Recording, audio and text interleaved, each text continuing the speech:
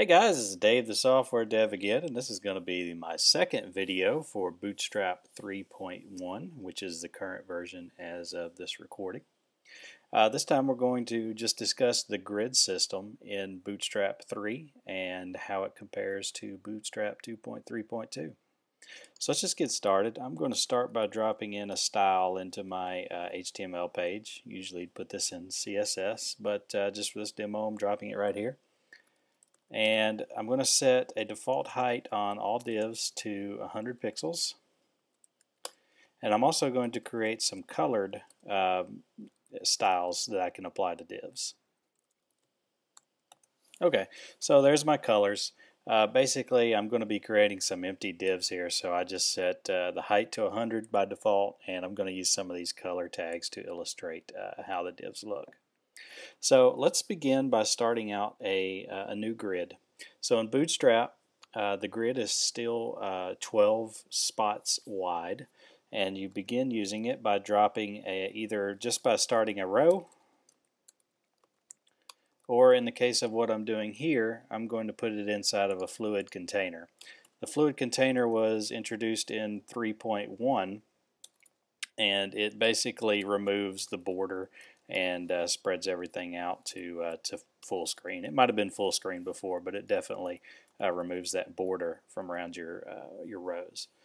So I've got a container fluid which contains a row, and inside of there I'm going to put, well, I'll show you what I would have put before. So I would have had a div with a class of span1, and I'd have given it my red background there.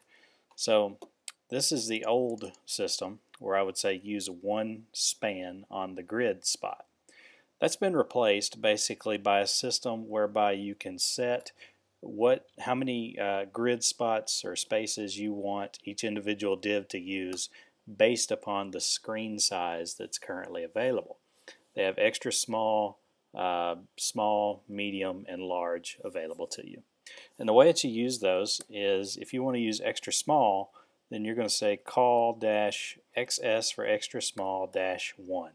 So I'm saying use one space on the grid for extra small screens. For a small screen, I can say call-sm-1. For a medium, call-md-1. And for a large, call-lg-1. So for the purposes of this demo, I kind of want this to expand a little bit, so I'm actually going to tell it to use 3. I want to use 12 on a small screen, so it'll use the entire row, extra small, 6 on a small screen, 3 on a medium screen, and 1 on a large screen. So let's duplicate this a few times to build out our full row.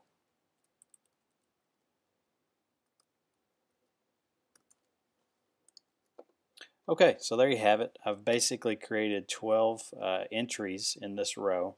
On an extra small screen, each one of these is going to use the full width of the screen. On a small screen, then you'll see 2 blocks because I'm doing 6. It would go 6, 6, new row, 6, 6, new row. On a medium screen, there'll be 4 per row because it would be 3, 3, 3, 3, which is 12. 3, 3, 3, 3, which is 12. And then on a large screen, they'll each take up one span on the grid, so it'll be just one row of 12 entries. So this kind of highlights to you how Bootstrap has changed the way that they work. It's responsive now from the very beginning. Responsive being it responds to the size of screen that you're viewing the page with. So that's a whole bunch of talk. Let's see what it looks like in practice. So here I've opened up my HTML document, and here's the grid that we built out. As you can see, this is on what I believe would be a small screen. Yeah, because each of these is taking up 6 grid spaces, which is half of our grid availability, so we see 2 per row. If I resize this down a bit, I'll eventually hit the threshold for extra small. So if I was looking at this on a phone screen, which has a smaller resolution, they would each get the 12 layouts here, which spots or spaces, I'm not sure what to call them. So it would take up 12 spaces on the grid and that equals a full row. That's why there's 1 per row here. Now if I expand it, there we're back up to the 6 per row. If I keep going, you might not see the edge here, but you can see it change. There we've hit the 3 per, right? So this would be the medium-sized screen. And then as I expand it to eventually get a large screen, there it goes to 1 row with 12 entries on it. So that's the way the new grid works. It's responsive by design and responsive first. So how do you do things like offsets? Well, let's do those next. I'm going to create a new row here.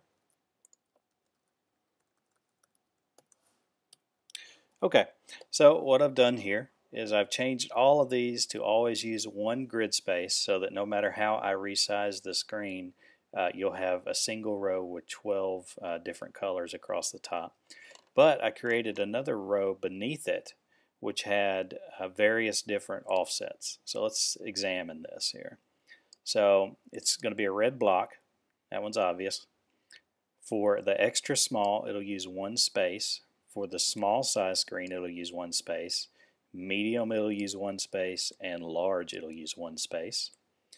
Where it varies is that on the extra small screen, it'll be offset by 11 spaces. So it'll be at the very end.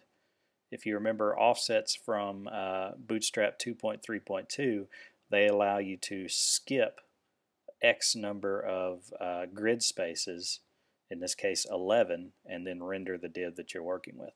The same system applies here, except that you have different display sizes to set offsets for. So this will be offset by 11 on a small, extra small, offset by 8 on a small, offset by 3 on a medium, and offset by 0 on a large. So this will be kind of fun. It'll jump around the screen a little bit. So here's what it looks like now. Each one of these is 1 grid space as we described, and then there's a new row with just 1 div in it that has a space of 1. So what we're seeing right now is our small size, and I can tell that because the offset is 8. 1, 2, 3, 4, 5, 6, 7, 8, and then there's our block. If I expand this a little bit, we probably now hit the medium where the offset is 3. And you can see 1, 2, 3, and there's our block. If I keep going, there's our large size, which has an offset of 0. And as you can see, it's right there at the very beginning of the row. Now if I resize this down, we've hit our extra small, which is an offset of 11. 1, 2, 3, 4, 5, 6, 7, 8, 9, 10, 11, and then there's our block. So that's how the offsets work and the grid system within Bootstrap 3.1. I hope this video has helped you. If it has, please like, and you can also subscribe to my channel for any future tutorials.